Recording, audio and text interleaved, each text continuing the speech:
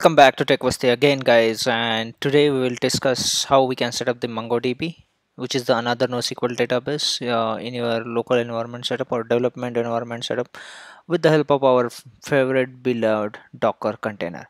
So as usual, we have to go to the visit the Docker Hub, which is the official site, and you have to visit this link. You can click on this link, which will add into the description, and then you have to explore what is the Mongo image. So basically, MongoDB is the another NoSQL document based database. Okay, so first you have to pull the image, MongoDB image, which I have provided just the command. So I just started downloading the image. I just pull the image from the Docker Hub. Once that image pull is get completed, then we will check and run the below commands to create the container by running that image. Once that image is available, then we will check using the verification steps using the docker ps docker logs mongodb, and finally we have to access the cli or the mongo cli by executing the bash command. So we have to first access the bash, and on that bash we have to execute the mongo command to access the cli, and we'll create them some sample database, and we'll create the sample collection, and we'll try to pull the same data using that cli. So this is the agenda for this today's tutorial. Before that, you can subscribe to my channel, and every time I'll come up with the different NoSQL database setup and try to set up those using the local, and how we can access those either using the applications or using the different CLI tool or the different UI tools. Okay, so now our image is ready. So we will just do the verification whether our images is available or not.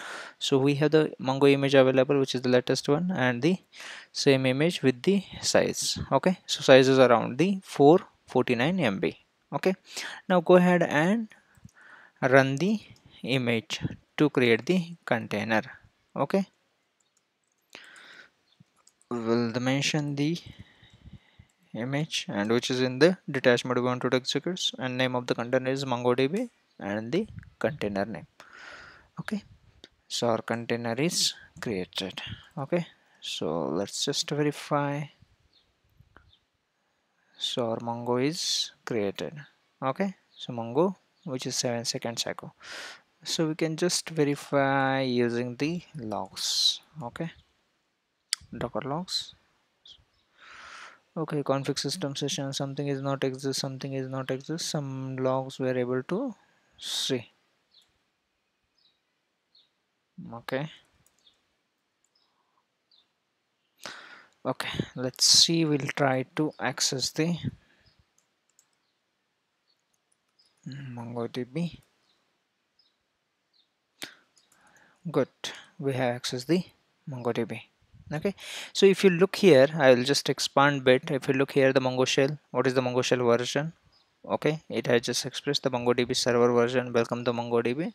So we are able to actually access the Mongo CLI, okay, which is the command line interface provided by the MongoDB. Now we are inside the container. Now let's see, and we'll created the one database, that is the EMP. We mentioned that is the EMP. Let's create the collection. You can consider I mean, not exactly the database, but we can assume this is the one table which we have created. Okay, collection means one table which we have created inside the database EMP. Okay, so we have created the collection as well. So we wanted to insert the data into that collection.